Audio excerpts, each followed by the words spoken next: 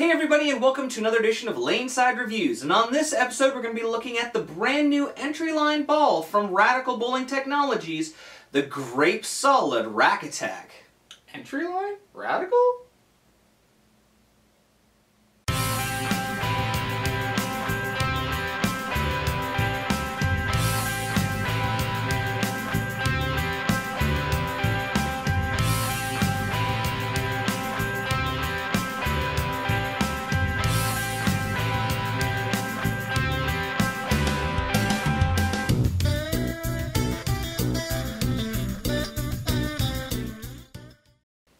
Alright guys, so welcome back. As always, I'm the Bearded Beast, Rob Johnson, joined once again by Scoops Porter. Now as we said, we're looking at the brand new Radical Bowling Technologies Rack Attack Grape Solid. Now one thing we've always really liked about Radical is they never just release a ball. It always serves a purpose in their line. And, well, they've done it again with the Grape Solid. This ball fits right into the medium dry to dry lane equipment with a low differential, so it's very smooth and great for guys who, well, either have no hand or very little bit of hand, or for guys like me who have way too much. Yeah, it's wrapped in a solid cover stock with the inverted light bulb core, which is similar to the 90s Rhinos. Yeah, and, you know, as we said, it is a low differential ball, which makes it very smooth off the break point. So for those bowlers who, well, have to deal with dry lanes or low volume lanes, or those who are just getting into it, they can get quality performance without having to spend a lot of money. But rather than listen to us talk about it, why don't we take it laneside and see how it's stacked up?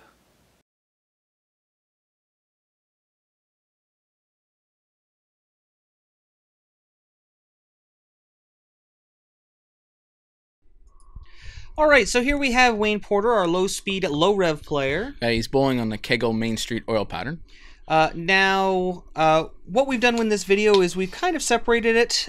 We've put two bowlers on fresh oil and two bowlers on dry lanes to kind of show off this equipment. Wayne here is throwing on fresh oil. Yeah. And the Rack Attack Grape Solid, you can see how well it does in a player's hands who has a little bit less revs. Yeah, like we talked about at the start, this ball really is designed for low rev players and high rev players, and Wayne's a low rev player, and he's getting it to work, man. Yeah, well, not everybody can be Ronnie Russell, right? No, exactly. It's just a great motion, very smooth. Yeah. Great pop. Yeah, now these Rack Attacks are a inverted light bulb core, and it's a low differential, which means they're very smooth off the break point. Yeah, and like we talked about in the intro, that proven core. Like this was Brunswick's bread and butter core in the 90s when they were like dominating everything, and then revived with a new cover stock. And it's killer. Yeah, exactly. Now here is Scoops. We put him on the broken down lanes. He's had about 8 games on them. Yeah.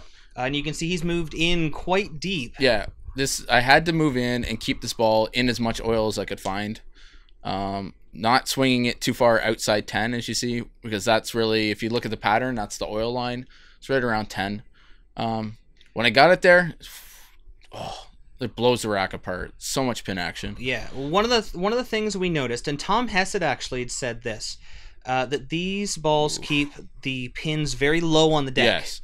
Sometimes when you get bowling and you start leaving a lot of 10 pins, you'll see the 6 blow over the 10 or the 4 blow over the 7, and you can see the pins stay very low base to base. Yeah, and which is going to give you more spots to hit because the pin's wider at the bottom. So that's what you exactly want. I mean, more hit is more carry. That was a little bit inside there, but you can see one of the nice things is it rolls very heavy. Yeah. And it doesn't pop off the end or anything. It's very smooth. Now here's John Fallis, our guest bowler. Now we brought him in because he has a little bit of a different tilt. You see that messenger there? Oh yeah.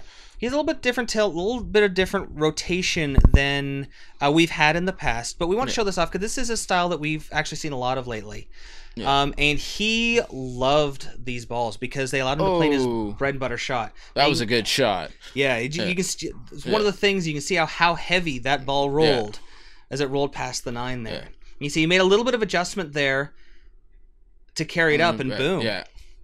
John, one of the nice things with having John test with us is he is actually telling us as he was going what changes he was making.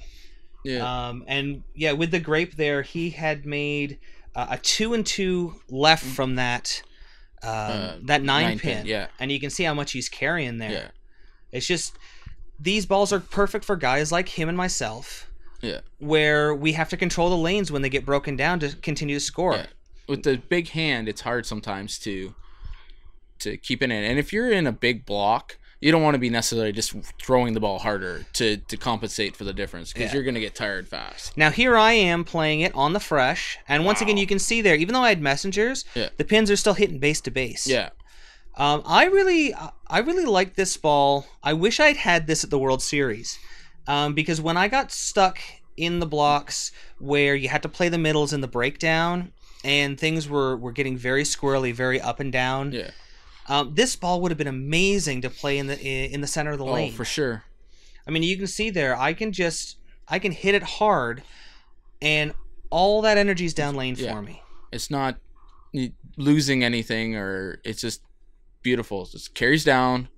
Doesn't jump, very smooth. You can see I've played it inside. I played that one outside. And it laid up nice and smooth. Yeah. This core is money. It has been money for a long time. Yeah. It's just so you can see smooth. It doesn't overreact. It's just consistent over and over again. And it's not hooking across the pin deck. Yeah. Alright guys, that about wraps it up for another episode. If you like what you saw of this show and want to find out more, don't forget to follow us on Facebook at Laneside Reviews. You can also follow us on Twitter at Laneside Reviews and subscribe to our YouTube channel. And don't forget to find us online at www.lanesidereviews.com. So until next time, guys, we'll see you laneside. This program sponsored by Turbo Driven to Bowl for all the Quad 2 inserts and switch grip interchangeable thumbs we use in all of our equipment. Dexter Bowling Shoes, the world's most advanced shoe, the SST-8. Bowlerama Berry, for all the lanes we bowl on. For birthday parties and corporate events, call now. Still searching for that perfect fit? With no residue and easy removal, Real Bowler's tape really is the Real Bowler's choice.